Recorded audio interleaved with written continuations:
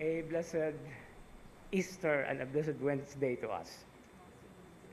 It is always a good thing, one of the many dimensions of the celebration of Easter, is its extension, as we always call it, the octave, from our expression in Cebuano na oktaba, na postpone, because a day is not enough to celebrate this very heart of our faith. And actually, there are only two what we call solemnities or celebrations in the church calendar that have an octave. Okay, the Christmas, we have an octave, and the Easter season. Now, both seasons are called Pasko. Pasko sa pagkatao o Pasko sa pagkabanhaw. Okay, the central element of which is the Pasko or the Pasch or the passing over. And so this is a very great moment that we continue to celebrate with hearts burning, just like the hearts of the two disciples going to the road to Emmaus. Most especially when we are listening or reading the words of God, the scriptures. And it is always in this context that we are constantly being taught. Daghan kayo nga mga punto nga pahinumdum o pagtulunan. For example, the first reading today, there is this clear mention of the 3 o'clock hour of prayer, that they do in the temple. Yes, of course, it's not the divine mercy yet. Bago rin ng divine mercy, 3 o'clock prayer. But it is always a constant reminder that in the lives of the Jewish people and of the first Christians, they were part and parcel of what the temple was all about. The activities there. Despite Jesus' death and resurrection, after he ascended to heaven, they continued to do all these things. Just like us. Whether it's in season or out of season, we continue to do, to pray, to go to Mass, and read scriptures. Then another thing is, there are so many beautiful moments here. If we try to recall that long journey, and I hope I won't be long today. It's a journey that is always a teaching regarding scriptures and the Eucharist.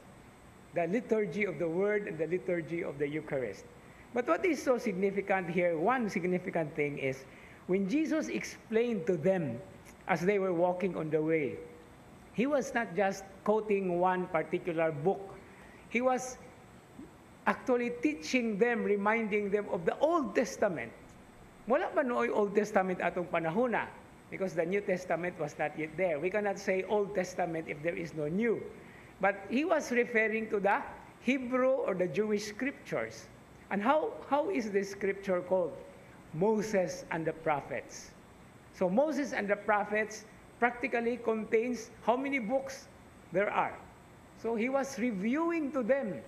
And I hope in our lifetime we will be able to avail ourselves of the opportunities and the occasions to review the teachings of the scriptures about our faith, about our Lord Jesus Christ. And this is always part and parcel of our lives. Call it a day that is not complete without reading a scripture passage. I challenge you to do that, because every day in our lives, scripture is always the first step in order to enter into the experience and the reality of the God who works in our lives day in and day out, in special times and in very simple times and ordinary times. So, the challenge is always given. Take a look into what Moses and the prophets and the scriptures are telling us. That's the Old Testament. But we also have the New Testament. We have a whole lifetime to read the sacred scriptures. Ayaw lang ninyo basaha og tingob-tingob kay makuyapan mo siguro mo, matukan mo, no? Take it one step at a time. One passage or one narrative at a time. The whole lifetime that we have practically is not even enough, because to read is not just the thing that we do. We have to understand it. We have to experience it. And it takes a lifetime to do that. I hope you take the challenge. And I always say, Amen.